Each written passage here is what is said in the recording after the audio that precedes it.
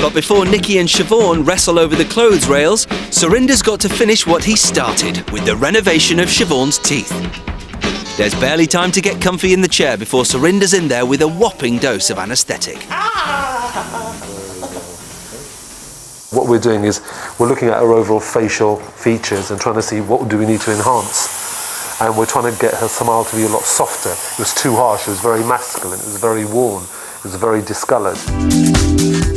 To achieve this softer, more feminine smile, Surinder will be replacing Siobhan's dodgy front teeth with sparkling new veneers.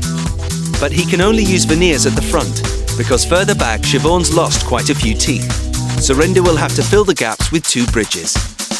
These procedures should help to restore the structure and support to her lower face that Siobhan lost when her teeth fell out, subtly changing the contours of her jawline and plumping out her lips. All done? Yeah. Ooh!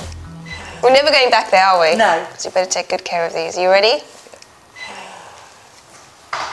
Oh my God! Oh, they are lovely, Surinder. They're nice. They are gorgeous. And your lips have more shape now. Yeah. More of a feminine. Oh God, they're so lovely. Siobhan's smile is a lot more gentle, it's a lot softer. When she first came in, it was very harsh, very firm, almost a bit unapproachable. When you place new ceramics like this, a nicer colour, fresher colour, it softens everything. Yeah, it really does push out this top lip and these grooves here. Yeah.